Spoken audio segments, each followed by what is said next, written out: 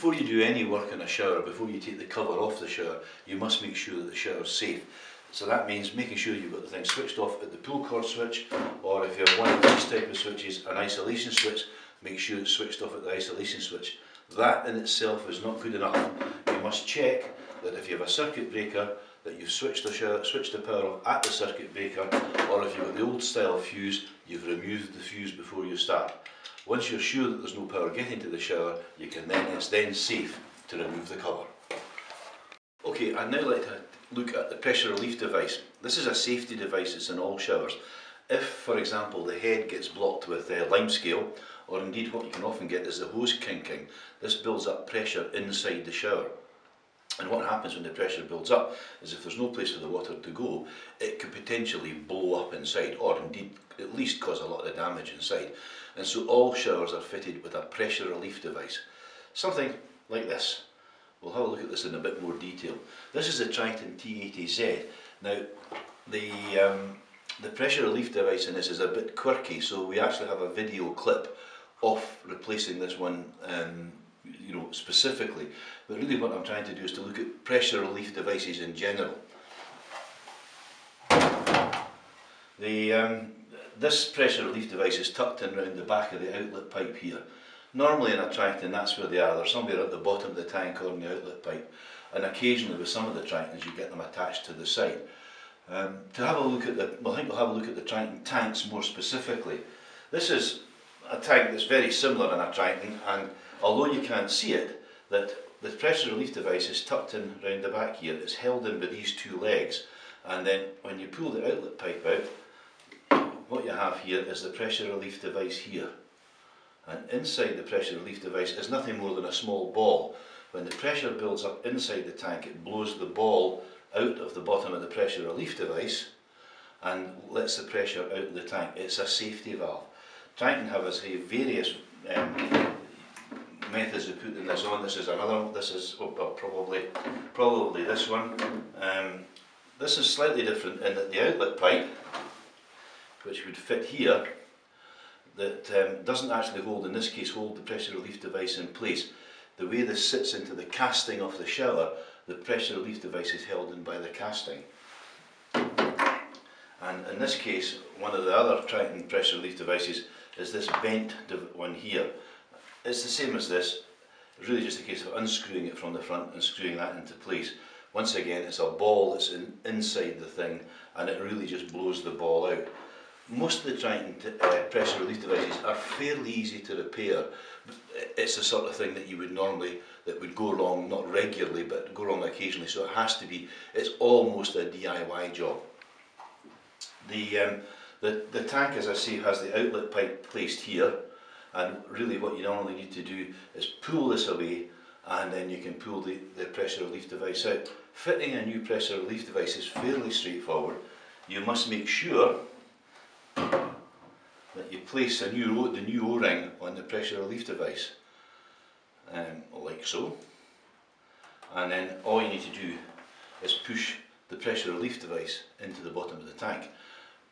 Now, the only thing that you really need to be careful of is to make sure that the old O-ring has come out of the bottom of the tank. This can either fall into the bottom of the bath or shower, or it's left in there.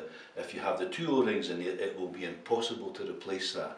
So that's the only real difficulty with placing a Triton PRD. Make sure that the O-ring's clear, and when you take the outlet pipe out, make sure that the O-ring for the outlet pipe is still in there, or that you have a new one to put on there. Usually the outlet pipe O-ring stays in. It doesn't normally fall out, but it's something to watch. The next PRD I'd like to look at is the Mira one. You can see the similarities in the tank. The Mira actually have a ball that's pushed into the bottom of the tank. Fairly simple, the ball blows out. If you're lucky enough to find it in the bottom of the bath or the shower, you can push it back in. However, I would always regard that as a temporary measure. Once this ball's been blown out, it tends to when you push it back in, it tends to pop out again. So if you find the ball, push it back in, and the shower will work fine. But at the same time, order a new ball, because once the new ball goes in, it should be there for much longer. Okay, now to have a quick look at the Gainsborough pressure relief device. It's slightly different to most of them, in that basically when the pressure builds up inside a Gainsborough shower, what it does is it blows the bottom of the shower out. This is just pushed in with a rubber O-ring, but what it's held in place with is held in place with a metal clip. This is a fairly soft piece of metal, so when there's any pressure inside the shower, what it does is the pressure pushes down, bends that bit of metal, and the outlet pipe pops out the bottom.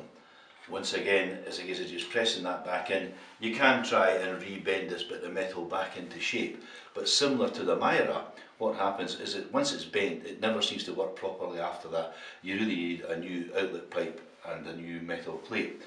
The newer Gainsboroughs, they use a similar method to the Triton, other than the fact that it's not got a separate PRD. The PRD is actually built into the outlet pipe on the new Gainsboroughs. The outlet pipe just screws into the bottom of the tank with these two screws here, goes up and into the bottom of the tank. Once again, just to make it a little bit more difficult, the PRD is actually hidden round the back of the outlet pipe. But so it's really just a case of this goes, a new outlet pipe, and just screw it up into place, and that's the PRD fixed for the Gainsborough. Okay, now to look at the NewTeam. It works once again in a slightly different principle to the rest. This is the pressure relief device heater, and what happens is the centre of this, if the pressure builds up, the centre of this plastic disc here blows out. What happens is the pressure builds up, and inside here there's a small piston. The piston pushes forward and then breaks the middle of this disc, and the water gushes out, relieves the pressure from the shower. Once again, this is fairly easy to replace. That it's really just a case of taking the new piston. There's a new piston comes with the pressure relief device. You take the new piston, pop it in there, push it in, and then screw the disc back on. Now, the one thing to take care of, to make sure you take care of here, is make sure that the piston is screwed fully home. If this pushed fully home, if that piston's not pushed fully home, when you screw the new disc on, what will happen is that the piston will break the disc. So you need to make sure this is pushed right in the whole way. You feel it's nice and solid, and then you can pop the new pressure relief, a shear pad is the technical term that NewTeam use for this. Pop the new shear pad on, and that's you fixed the pressure relief device on a NewTeam.